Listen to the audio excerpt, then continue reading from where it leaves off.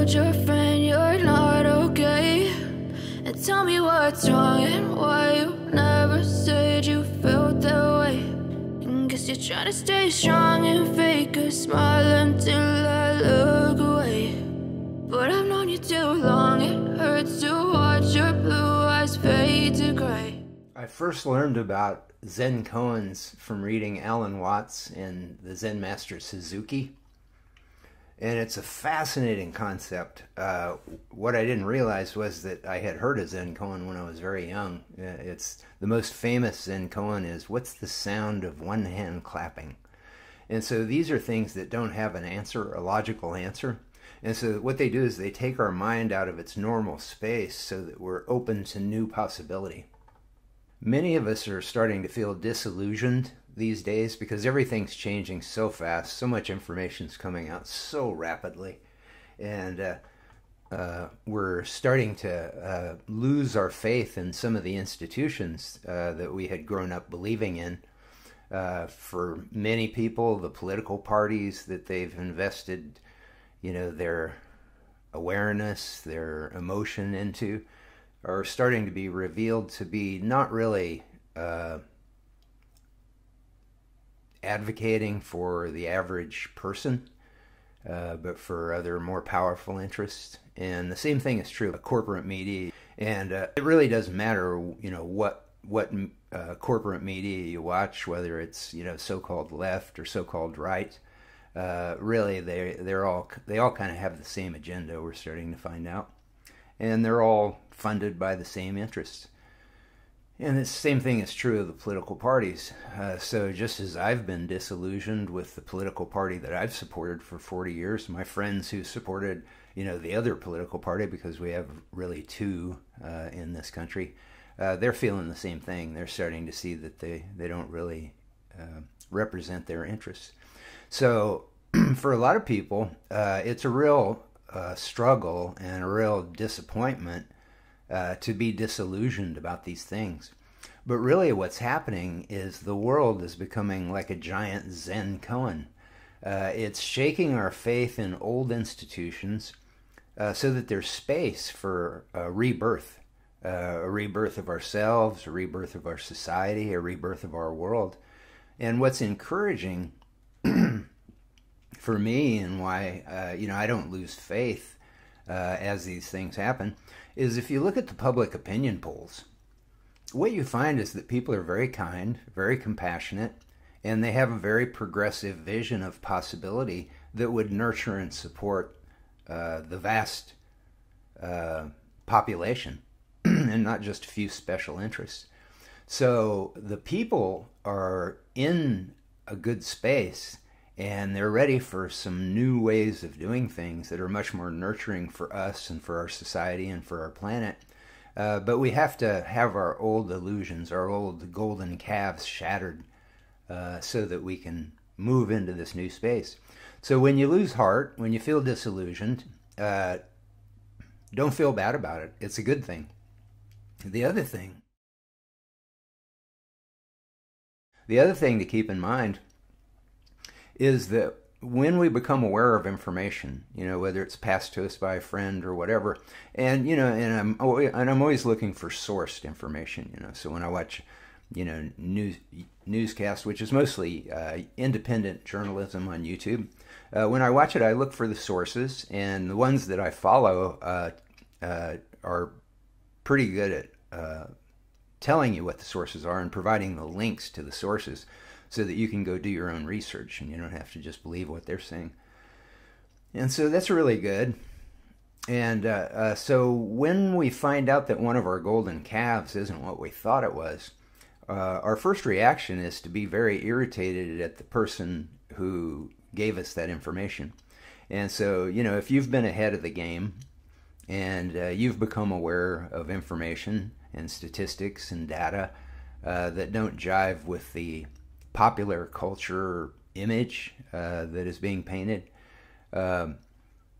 we have a tendency to bristle at that friend or that person that provided us that information. And what happens is we start to kind of, and you'll see it when this happens with you, with other people, you'll see them when when you touch a live wire on that is heretical or whatever to the media or the political forces that they follow, what happens is they will often kind of lash out. But then in time, as they become aware of the information over time, it's like you plant a seed. And then as they become aware of the information over time themselves, because that seed was planted, then they realize that was a true fact, and that it was a step towards their enlightenment to become aware of that.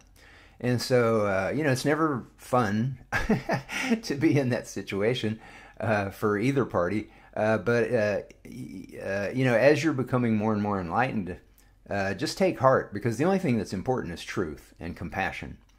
And this is all scientifically proven. And I have a book called The New Second Edition of the Gospel of Science. And if you read that book, you'll see I lay out, all the science on these concepts. But we're headed somewhere good. And so take heart. Because the old ways have to fall apart so that the new ways can be born. And what makes it miserable is when we try to squeeze and hold on to illusions. It's like we're flowing down a river towards really beautiful possibilities and changes, but we keep grabbing onto the rocks that we're familiar with. And then, when you do that, then the current just keeps beating you against those rocks until you start to let go of your grip on them. And then you start to realize that, it's kind of fun flowing down this river. It is going somewhere good. And the compass that gets us through these things is the fact that compassion is the most powerful emotion. And this is scientifically proven. And that the compassion is woven into the fabric of the universe, from our DNA to our social systems, our economic systems, and everything. And again, I lay all that science out in the New Second Edition of the Gospel of Science. But, letting go and meditation, mind-body practices, Tai Chi, meditation, yoga, Qigong, mindfulness, these are all scientifically proven techniques to help our brain let go of our grip on old, outdated information and to be more open to new information. It doesn't mean we're gullible, but what it means is that it changes our brain so that we don't auto-reject new information, which is gripping onto the rocks. That's what happens in the brain when we're gripping onto the rocks. And so what the science shows is that when we practice these mind-body practices, it changes our brain so that the brain lets go of that auto-reject so that it can entertain new information, and it doesn't automatically accept it, but what it means is that we can evaluate the information and then make more wise choices for the future. And so the neurological and brain changes that occur when we practice mind-body practices are designed to help us let go of our grip on the rocks. Now, there may be times, when we want to kind of hold on for a little bit, but we realize that it's okay to let go. And we realize that it's okay to flow into new possibilities and new information. So this is what the world is going through right now. The ancient Mayans, they had a prediction for the time that we're living in. And they called this time that we're living in the quickening. And that made real sense to me when I first heard that, because I think we all feel that. We all feel everything getting faster and faster. The internet's part of it, the mass movement of information. But it's more than that. It's just a time of change. It's a time of awakening, and it's a time of incredible possibilities. We could remake this world in extraordinary ways. And I think one of the things that's really important to let go of at this time is the illusions and delusions that are holding us back. And one of those illusions and delusions is the popular culture, the popular corporate media. They keep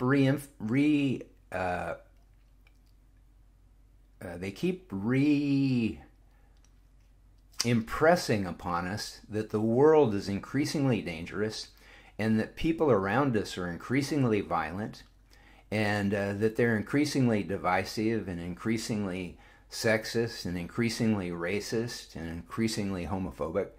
And since I got immersed in this science, it's really changed the way that I operate. It's like when I meditate in the morning, one of the things that I do before I start my day is I think to myself, everybody that I meet today is going to be my friend. And then when I go out into the world, it just sends this kind of ripple that changes everything. And 9 times out of 10, the people that I run into turn out to be, very nice people that I have great conversations with, because I set that up from the beginning. And this is really the opposite of what the media is doing. The media, I've been a corporate media viewer for many decades, but during the pandemic, there came a point where it was just so divisive and so shrill and so fear-based that I just started to walk away from that corporate media. And then when I went out in my life, in my day, I started noticing how incredibly kind and polite people are to one another.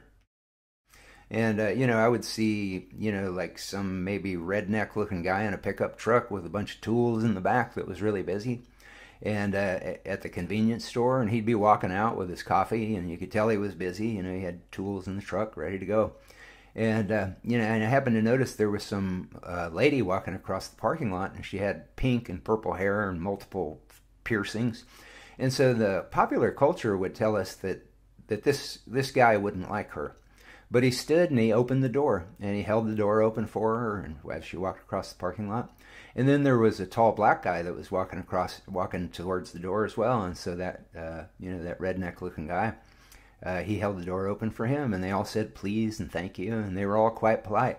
And if you start to look at the world in the reality that it is, you'll start to see a whole different world. Now, let me give you an example of just how distorted the media makes our picture of the world. They make us think, like I said, that the world, that the people around us are more violent than ever. And that is just not the case. In my book, The New Second Edition of the Gospel of Science, I have the FBI data, and what you see when you look at it is you see a dramatic drop in reported violent crimes over the last 40 years. So for 40 years, violent crimes have been dropping like a rock. But when I talk to my friends that are still watching mainstream corporate media, they reject that. And sometimes they get mad at me. They just won't believe it, because the impression the media gives us is that everybody is getting more violent and the world's just going to hell in a handbasket. And it's just not the case. And so if we can let go of that rock, then when we go out in our day, we see a whole different world.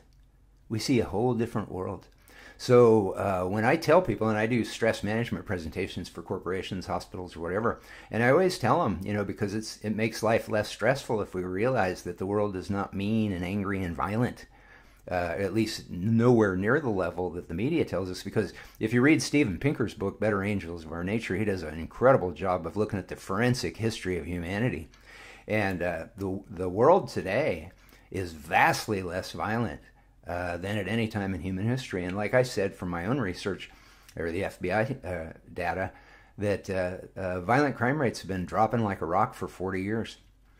And so this is a liberation. We can let go of that rock that we've been squeezing that makes us think that everything is so dangerous and so hopeless and so filled with despair.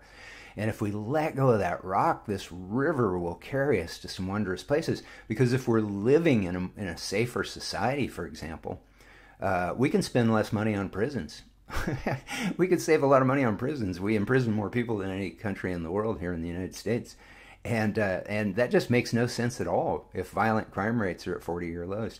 And so we can create a new society. This is a very hopeful thing. There's nothing dangerous about becoming disillusioned, because through that we find our enlightenment. And the enlightenment, from my journey, leads to compassion and understanding that the world is really, really a beautiful place. And the people around us are really quite beautiful, really quite interesting. And I find that if I meditate before I go out for my day, everything changes. Everything changes. And one story that I share with my students, just to kind of get them to, kind of enjoy their lives and be in the moment instead of rushed all the time. And so I always tell them, I always meditate in the morning. And then if I'm getting ready to go into a convenience store or a meeting or whatever, then I'll meditate for a few minutes in my car just to let go of my grip on everything so that I'm open to new possibility. And so I was in a convenience store and I was waiting in line, and there was a lady behind the counter. And, my thought in my head was that, there's this old lady behind the counter. And then when it was my turn to come up, there was nobody behind me. And when I came up to the counter, I was, there just happened to be a Beatles song on the radio. And I told her, I said, I love the Beatles. And she said, really? She said, when I was 16, I went to see George Harrison in concert here in Kansas City. And he was playing at the Cow Palace, and they didn't have chairs in there. Everybody sat on the floor. And she said that some friends of mine had saved some places right up by the stage where George Harrison and his band were going to play. And so I was working my way through the crowd to get up to my friends. And when I got near the stage, I stumbled and fell. And she said that George Harrison stopped playing and stepped down off the stage and helped her up. And then he picked up his guitar and started playing again. And that was such a beautiful story. And the thing is as I was watching this lady tell this story, she was no longer some anonymous old lady, that I was just going to buy something from and get my change from. She got younger and younger. And by the time she finished telling this story, I could see this 16-year-old girl. It was like the light in her eyes was that 16-year-old girl. And that was a really beautiful moment in my day and really in my life. I mean, that happened like a year ago, and I still remember it very clearly, and I always will. And so, I would have missed that if my brain would have been tangled up, or if I would have just walked into there with my prejudice that, there's some old lady that I'm going to give my money to behind the counter. And I discovered this really beautiful human being. And we can do this. We can change everything. And the world, what's really amazing, and I get into this in my book, the new second edition of Gospel of Science, all the science is laid out, is that what science is showing is that when we're in compassion states of consciousness, that's the most powerful form of consciousness, and it affects the consciousness of others in the world. It actually goes beyond our brain. This is all science. I know it sounds like science fiction, but it's all science, and I have it meticulously endnoted in the book so that you can go see it yourself. And so we're actually changing or having an effect on other people's consciousness when we go more powerfully when we're in those compassion states. And one of the things that's fascinating when you look at the science is that during this same 40 years that violent crime rates have been dropping, not just in the United States, but in many countries around the world. And again, I have this data in the book. During that 40 years, that's when mind-body practices have spread around the planet like a wildfire. And nobody knows exactly why the violent crime rates are dropping, in so many places around the world. But having taught and studied and practiced mind-body practices for 40 years and looked at the brain science and how it affects things, and also teaching in maximum security prisons where they see the violent crime rates or the violence go down within the prison when they teach people how to do mind-body practices in the prison, I realized that it's no coincidence. It's a convergence that as mind-body practices spread around the planet, violent crime rates continue to drop. And so we launched the Global Transformation Project, which is a worldwide coalition effort to advocate for a United Nations resolution to get mind-body education into public education worldwide, so that we're teaching students all over the world how to go into this alpha-theta state. And we have these science-based thousands-of-year-old practices that are proven to take the human consciousness into that alpha state. And what happens when we go into that alpha state is the empathy and compassion parts of the brain get larger, and the fear and stress parts of the brain get smaller. So we could be spreading this all over the planet, increasing the empathy and compassion vibration of the consciousness of the whole planet, and finding compassionate solutions to the problems that we're facing as a society. And this would be the most transformational thing that we could do. And in the meantime, we can practice mind-body practices ourselves and begin to let go of our grip on the rocks and start to see that we're flowing towards just beautiful possibilities in our personal life, finding that the world around us is much kinder than what the media tells us. And so in my meditation classes, my stress management classes, I encourage people, watch less news, meditate, get out in nature. There's research that shows that they call it nature therapy is very effective. And so, I encourage people, get away from the news, get away, let go of your grip on that rock. And what you'll find is that this is a much more beautiful place. And so what we discover when we look at the science is we will never hate or condemn this world into becoming the loving place that we all want for ourselves and our children and our grandchildren. But what we can do, and this is what the science shows, is we can love this life. We can love this world into a loving place. And that's the only way that it's going to happen. And so this is the Zen koan that the planet is going through right now. And the more we can let go of our grip on the rocks of old, outdated, and oftentimes false paradigms, fear-based, limitation-based paradigms, and then allow space for possibility, then that's when the world can unfold more easily into the kind of world that we want. And the other thing the science shows is that when we practice mind-body practices, we become smarter, or we increase our IQ, our verbal fluency, our GRE reading scores, our math proficiency skills, and also our gamma wave consciousness, where the brain waves tend to go into gamma wave more when we practice mind-body practices on a regular basis. And gamma wave thinking is multidimensional thinking. So when we get frightened and stressed, which is what the popular culture, entertainment and news does, is it makes us think that everything's very dangerous. What happens is our breadth of vision shrinks. When we're in stress, that's left over from, the old days of our ancestors. And so we're in a position where there's a tiger that's trying to eat us. And so we have a very singular focus of consciousness. It's a very limited consciousness, just to survive. But we don't live in that world anymore. And, even though the media paints it that way. And so what happens is that gamma wave consciousness that these mind-body practices promote let go of that fear-stress consciousness, and it opens us up to what they call multidimensional thinking, where we can see any given issue from many different angles, and we're able to arrive at a much more rational, much more effective conclusion and way of approaching the world.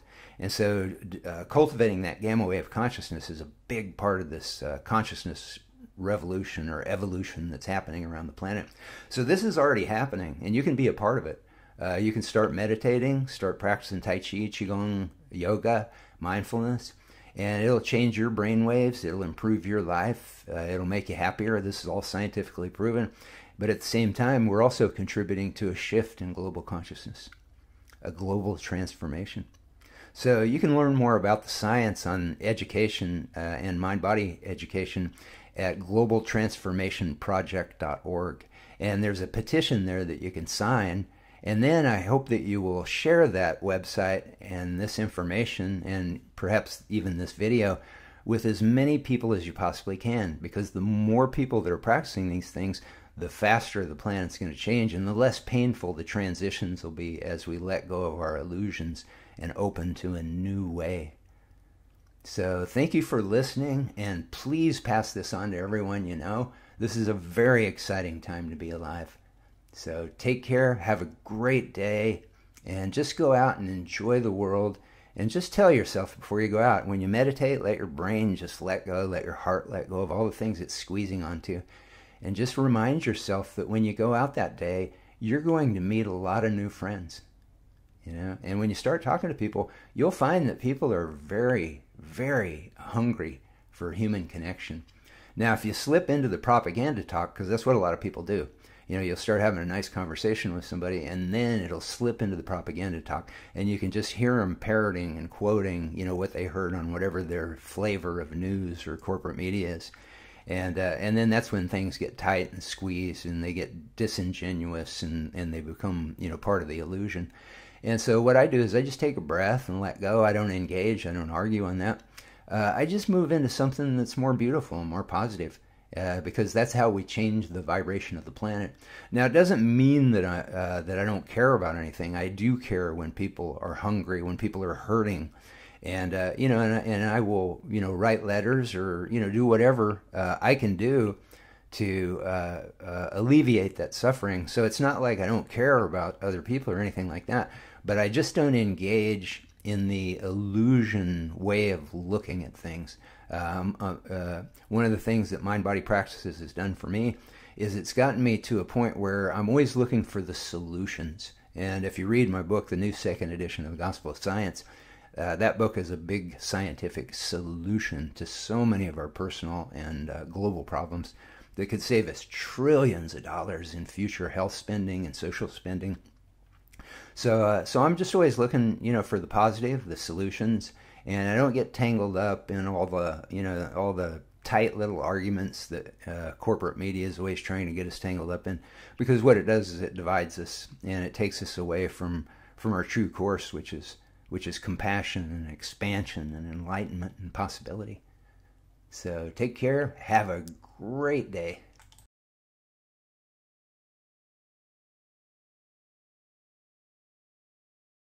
All right, well, let's dive in. So, all right, so just finding that comfy place in the chair, letting gravity give us a big hug, just feeling the earth just hug us as we sag with each breath. And as the eyes are closed easily and naturally, noticing how they continue letting go. That soft tissue and the tiny optical muscles.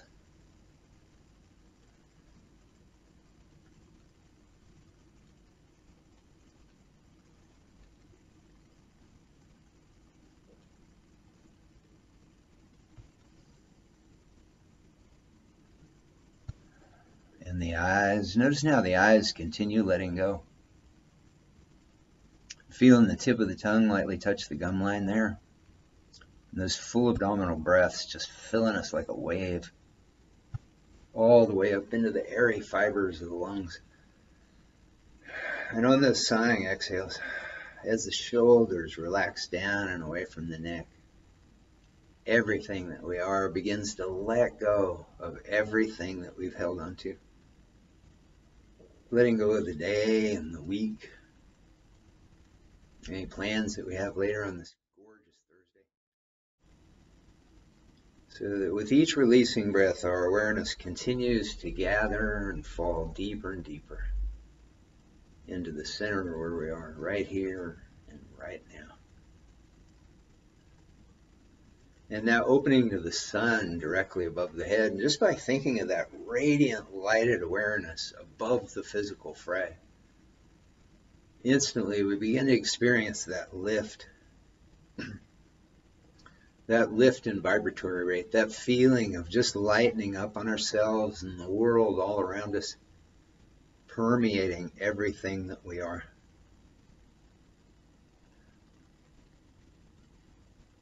As we breathe and let go of our grip on ourselves again and again, there's just more and more space for that lightness, that silken, nurturing effortlessness. As now the brain mind opens to that higher lighted awareness, the mind sighing, letting go of trying to think or trying not to think, so that we can just drift on whatever looks through this lighted, knowing awareness that we're.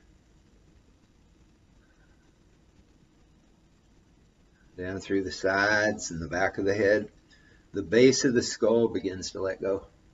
And as the old brain and the back of the head sigh, all that panic and fear stuff that we squeeze back there surrenders into the safety of that opening lightness.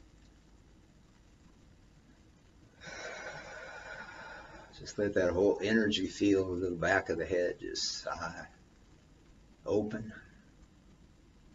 lighten. in the spine and the spinal fluid. And as with all this stuff, that's a field experience. So the whole back, the whole field opens to it. And all the miles and miles of nerves being soothed and coated by that silken expanse.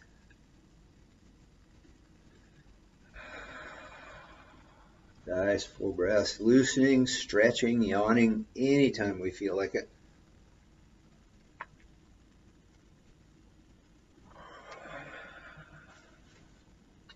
The solar plexus as it sighs and sags, allowing space for that lightness to echo through the abdomen and the pelvic bowl, on up through the chest and the heart and the lungs.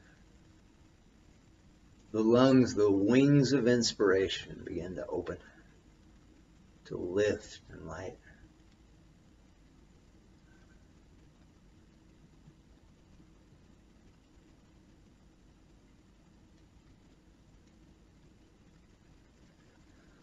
We don't make it happen, we just let it happen.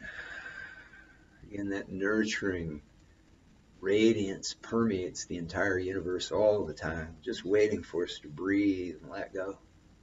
Allow space for it. And the bronchial tree, the upper chest lightening up on itself.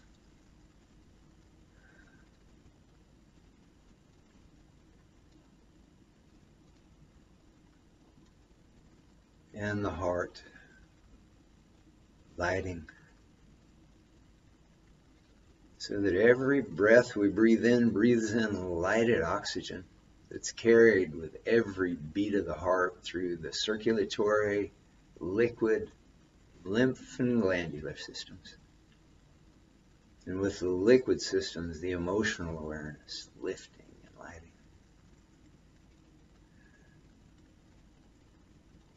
So we sigh and let go of our hold on emotional states so that we can just drift on whatever lilts through this lighted knowing, sensory, and emotional awareness that we are. Being opened and unfolded by it.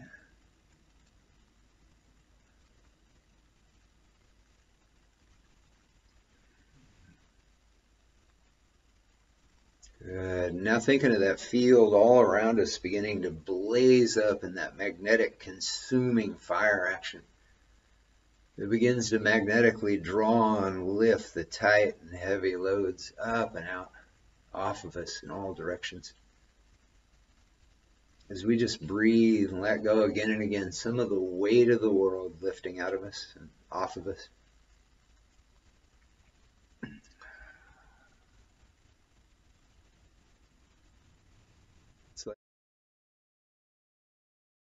It's like the bones could sigh and let go of the tight, heavy loads they've been squeezing.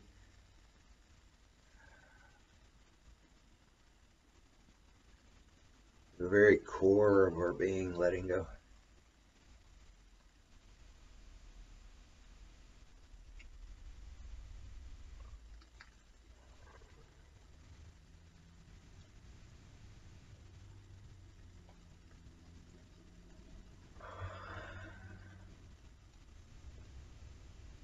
And if we notice any blocks or tangles or discomforts or dis-ease, whether it be mental, emotional, or physical or whatever, knowing that it's nothing bad about that. It's just blocked or tangled energy that's taken advantage of this space that we've allowed here to unload into those consuming fires. So wherever we notice those blocks or that resistance, we, just like the rest of our field, those areas can sigh. We just let go of our hold around things. They drift wherever they're going. As we breathe and let go, unload. In the center of the heart, in the center of the brain, knowing that it is safe to just sigh, to just unhinge, get lost in that unloading drift.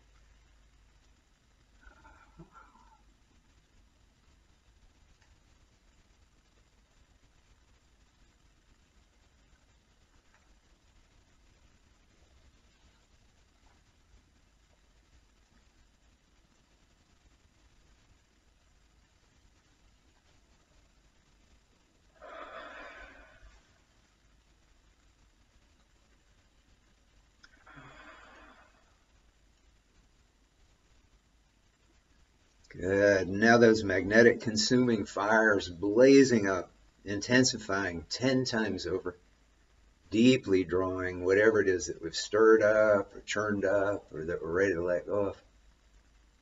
As we just sit back and breathe and let.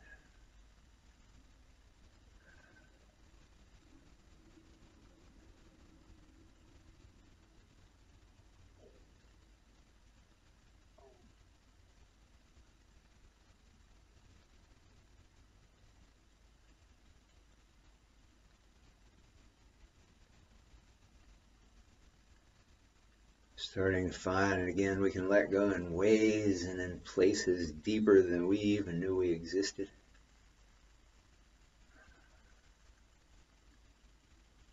Including that center of the brain, knowing that it is safe to just sigh, unhinge, get lost in that drift, that unloading.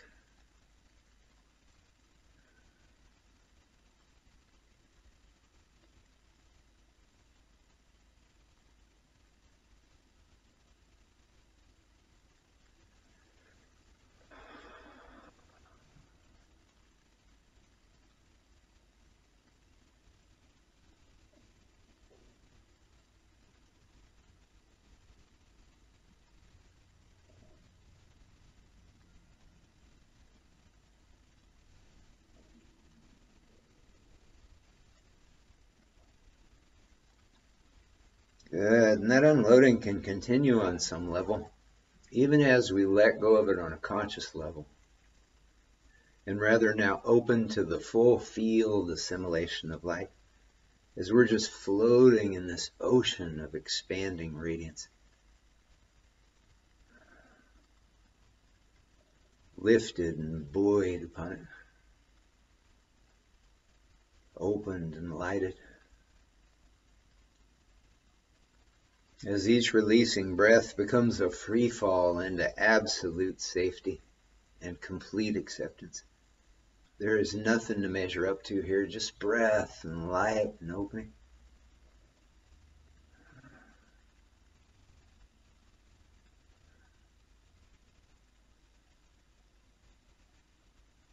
As we're soothed and nurtured in this radiance, this silken effortlessness,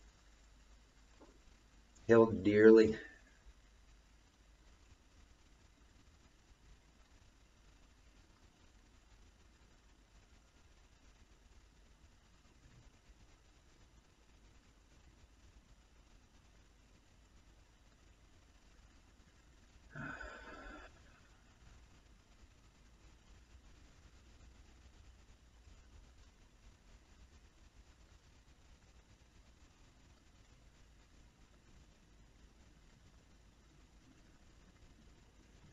That center of the brain, knowing that it is safe to just let go.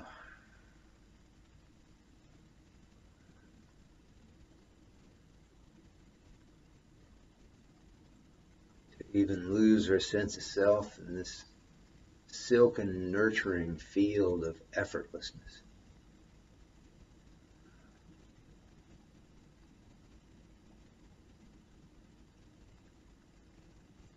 It's like we infuse with that lightness on the full abdominal in-breath and on those sighing exhalations. We become that nebulous, undefined, nurturing radiance.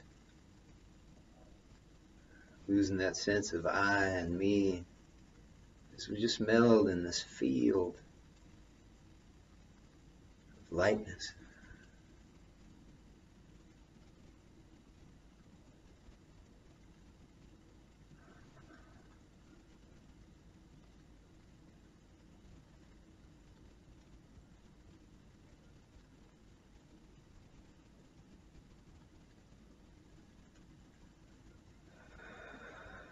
Every breath unhinged, drifting, letting that energy field of the brain and the heart just let go.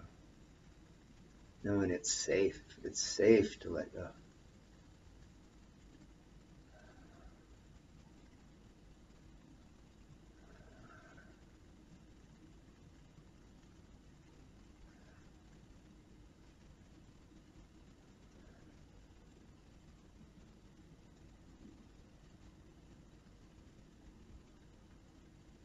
The more we let go, the more light there is.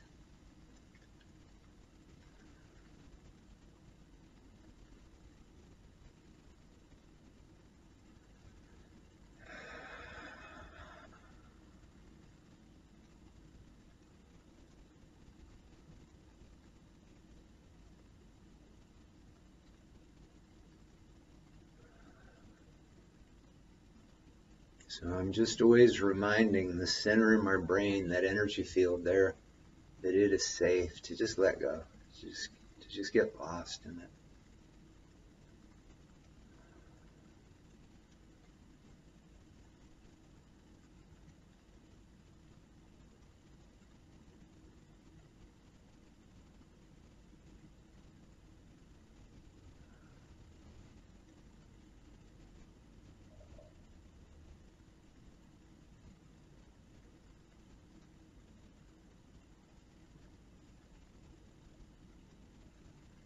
Good, and we can continue floating in this silken radiance, even as when the time feels right, we'll begin that very gradual soft focusing on the floor or whatever, but there's no rush.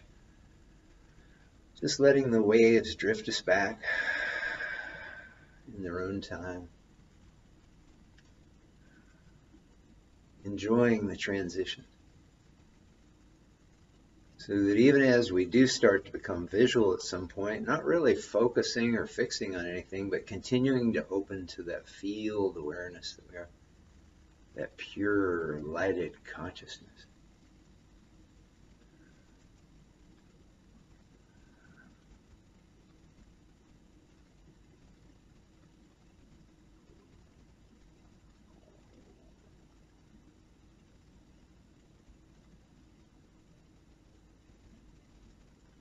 Good. And then just letting the body talk to us. It probably wants to start rolling things out and loosening the shoulders and shoulder blades and neck, and maybe rolling out an ankle or toe or just anything, stretching a calf muscle.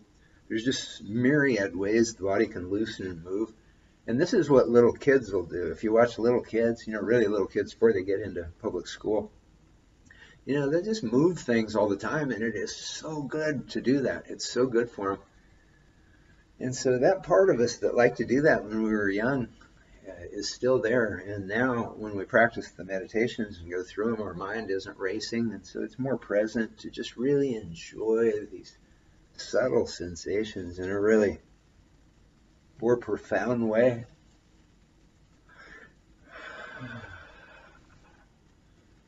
Yeah, I was doing a conference with some mind-body teachers from around the world. With this London station called Healing Our Earth, and at some point in the conversation, somebody was talking about children, really young children, and I said, really young children, they're already mind-body masters. They are mind-body masters, and everybody just immediately agreed. And so all this stuff's so natural. It's just that the world kind of trained us to, deny all these simple pleasures and think they're not beautiful and important and magnificent like they really are. And that always takes us into that gratitude state when we enjoy things, and the science shows that's very healing for the brain and the heart. So it's a good habit to create. So really, Qigong, mind-body practices, they just help us create new habits, with consciousness and larger possibility. That gratitude consciousness becomes more normal.